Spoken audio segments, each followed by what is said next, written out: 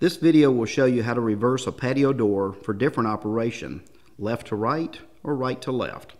All of these procedures have to be completed prior to installing the door in the rough opening.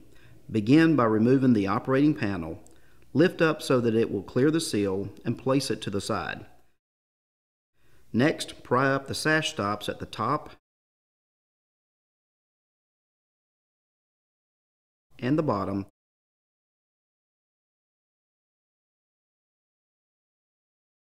and remove the aluminum track. All of these parts will be reinserted when we flip the frame.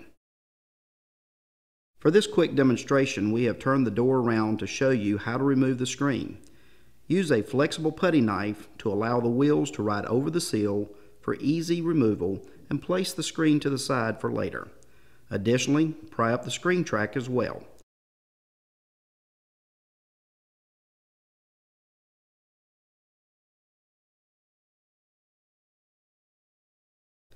Make sure that two people cartwheel the door over for safety reasons, as well as to ensure no damage to the product.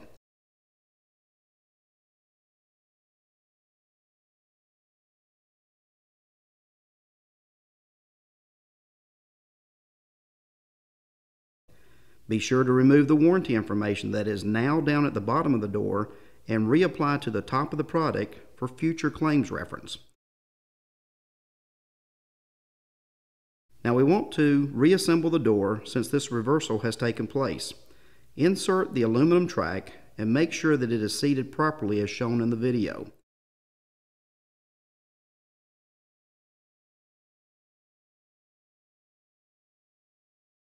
Use a dowel rod to evenly apply the track for smooth operation. Reapply your sash stops to the top and the bottom of the door. This ensures that the door does not over travel. It is now time to take your rollers from the bottom of the operating panel and move them to their new home. The top screw is what releases the roller assembly. Make sure to hold on to the roller as you release it.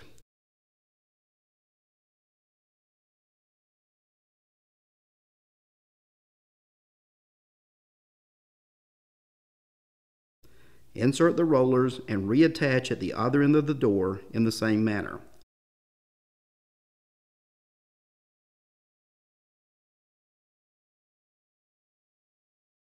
Now use a screwdriver to activate the catch of the locking mechanism so that you have something to hold on to.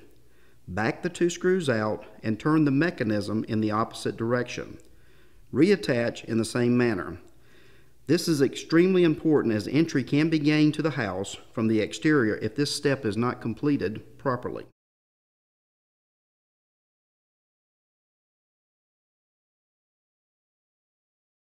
Lift and reinsert the operating panel back into the door. Again, for this quick demonstration, the door has been turned around to show you that the screen track needs to be reinstalled. The last step is to flip the screen over